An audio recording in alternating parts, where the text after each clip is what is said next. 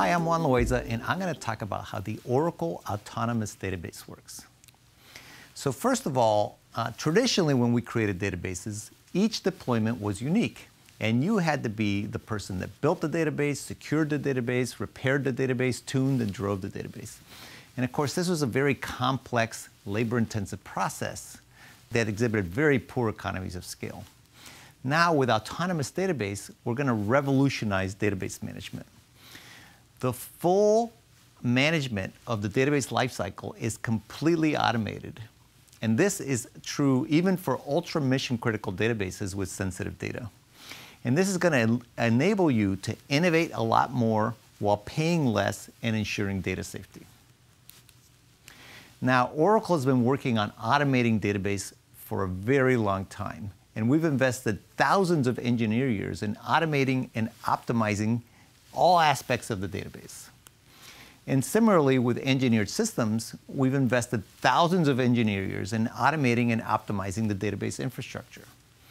And what the Oracle Autonomous Database does is it completes this journey. We now have complete infrastructure automation. We've completed the database automation. And then we're adding to that the automation of the data center operations and the optimization of the database with machine learning to deliver the world's first autonomous database. So let's talk about how this works, starting with provisioning. So when we provision a database in the autonomous infrastructure, we rapidly and easily create a mission-critical database.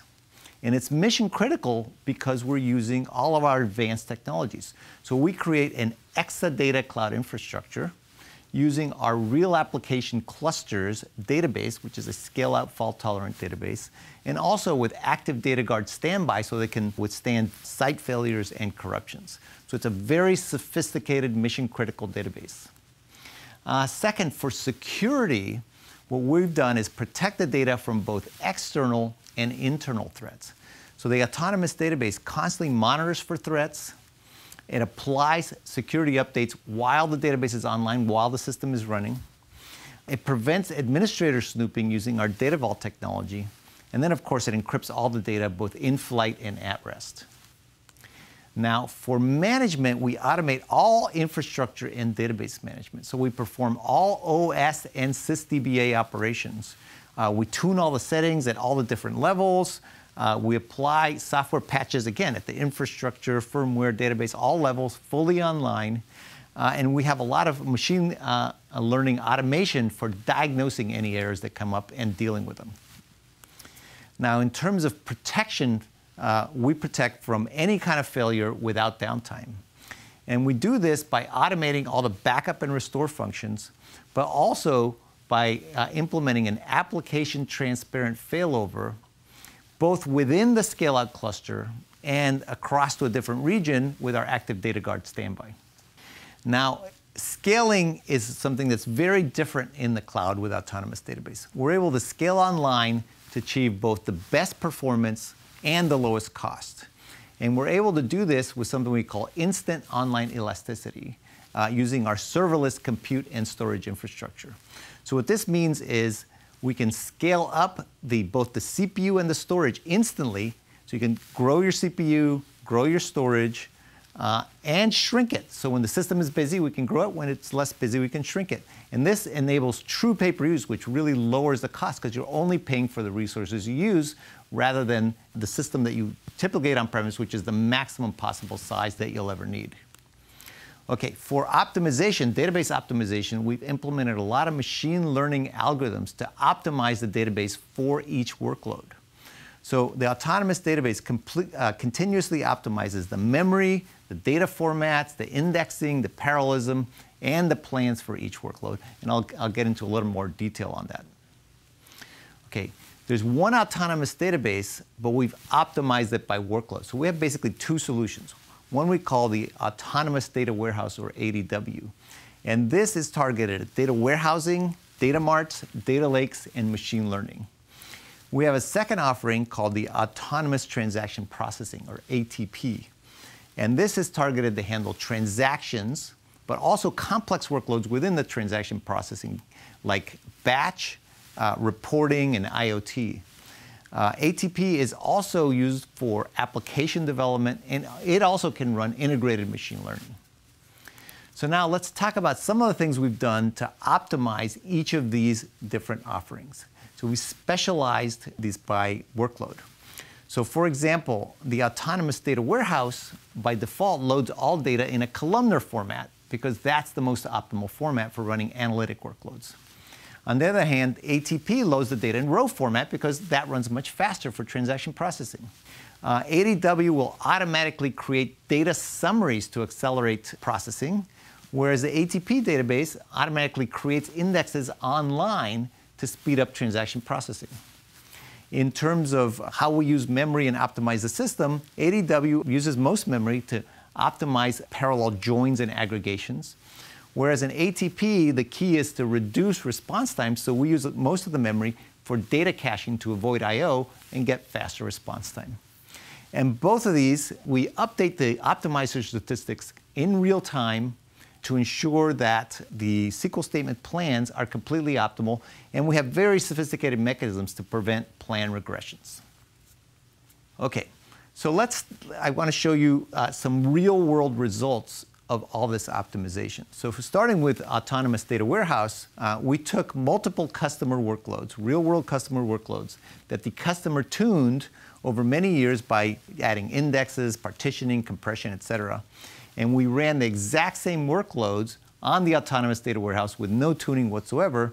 And what we found is we were able to achieve better performance with our automatic tuning than the customer did after decades of manual tuning. And because of the machine learning constantly runs, the workloads will stay tuned. They don't just get tuned once and then go out of tune when the workload changes. Similarly, for autonomous transaction processing, we took a NetSuite highly complex workload that included over 17,000 SQL statements, 1,800 tables, and in that workload, the NetSuite team had built 8,000 indexes over many years of tuning.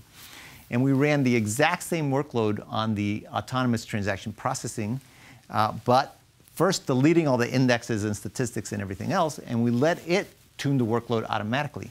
And what you see here is we were able to achieve almost exactly the same performance, in fact, slightly better than all the hand tuning was able to achieve with significantly fewer indexes. And again, because the system is tuning all the time, it's going to stay tuned even when the workload changes. So these are great results for both data warehousing and transaction processing using our new machine learning algorithms. Okay, when you deploy either a ADW or an ATP database, you have two choices. You can just deploy the database automatically within our public cloud, or you can choose what we call dedicated Exadata cloud infrastructure. And dedicated Exadata cloud infrastructure provides the highest possible isolation. So the idea here is that the complete stack is isolated from other tenants. And what I mean by that is not just the compute, but the compute, the storage, and the cluster interconnect are dedicated to that specific customer. And it's walled off from every other customer in the cloud with a hardware-enforced virtual cloud network. And what this provides is essentially a fully isolated cloud inside the public cloud. So it's like a private cloud running in the public cloud that's completely isolated from everyone else. So that's an option for customers that want more isolation. In here, we also provide a lot more choice on consolidation and how software updates happen, how and when software updates. And in this infrastructure, we're able to give a 99.995% availability guarantee. So that's less than 2.5 minutes of downtime per month, and that includes all planned downtime. Now that I've described how the autonomous database works, let me tell you about some of the benefits of the autonomous database. So first of all, the autonomous database enables you to spend much less. It eliminates the tedious, expensive, and unsafe manual database management. It also enables you to cut runtime costs up to 90% because it uses ultra-efficient Exadata infrastructure. It uses machine learning to continuously tune itself, and you pay for only the compute and storage resources that you use, not for the maximum that you might use.